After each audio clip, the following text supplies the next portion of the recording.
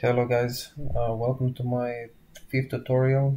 In this tutorial I'm going to show you how to communicate between multiple clients. So here we have a regular Chrome window, and then this is the debugger, and the third window is the uh, incognito mode. So the reason you're seeing three windows like this is because they have separate cache, so I can log in with three different users and show you the communication. So here I'm logged in as John, here as Robert, and here is Mary. So if I click on Mary and I say hello, once I click here on John, it should prompt up hello, and then I say hey, how are you? And I can say good, and here I can say to Robert and you, and Robert can say fine as well. So the way we achieve this is everything is currently on the client. There's nothing really persistent in this case when it comes to the database, same as before, so we only have connections and the person table. So to begin with, I'm going to start with home module, which I just imported forms module so we can use the ng model. Now in the user class that I have from previous tutorials, I added a messages property, which is basically an array of messages, and messages has the content and boolean to show if it's from me or from somebody else. Me in this case, whoever the person is logged in. So that would be for the objects classes that I changed. Now the structure, this is basically simple kind of like bootstrap layout that I used some of the bootstrap classes. So we have the first part would be just online users, that's from tutorial 4, and then the checkbox, chat box, we have selected user, and then based upon the selected user I'm gonna generate the messages from the message properties, that's part of the user class. Selected user is set here on click, so we have a list of users, and every time somebody clicks it's gonna set the selected user to the user clicked on. So it will display the name and then the messages, and this ng model is basically the current message you're typing in the text area, and it models to this guy right here, which is just a string. So we have groups of messages, and the whole CSS structure is set on here.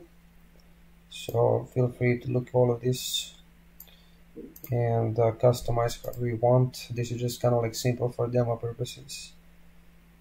And basically the only other thing that I didn't cover is scroll height. This only does whenever there's a new message, scroll to the bottom of the div. So like this.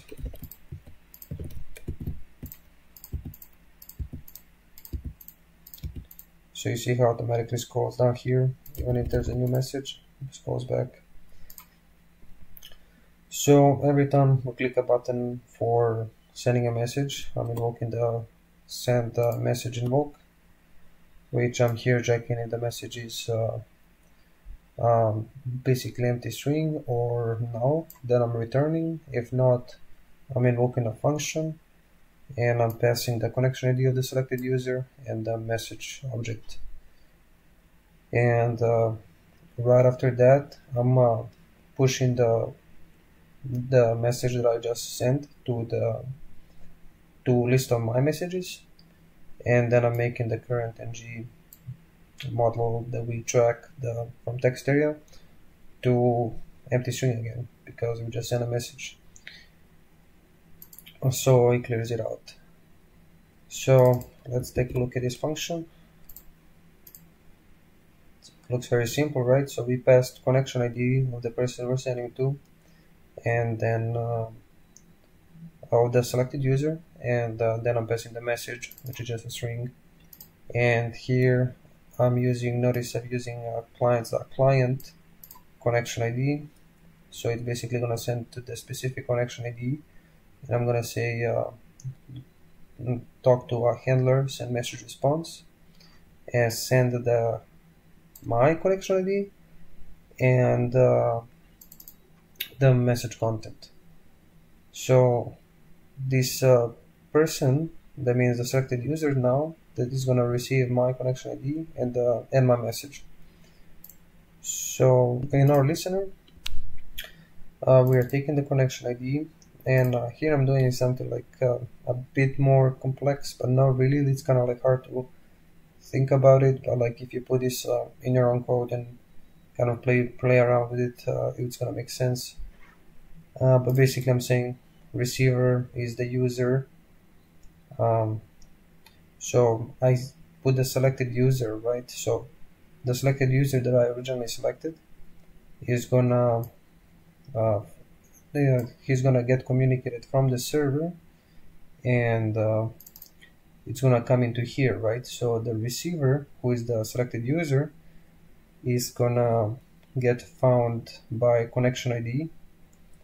So now I'm grabbing the user object, and I'm basically pushing the message. But here I'm saying if the message is raised now, just instantiate it.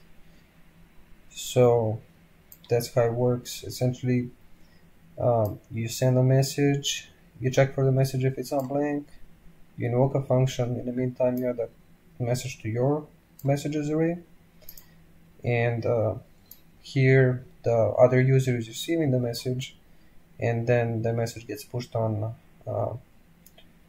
that user's message list. So yeah, that's how it works. I hope that it made sense, and feel free to ask anything. Thank you, and I hope you have a good day.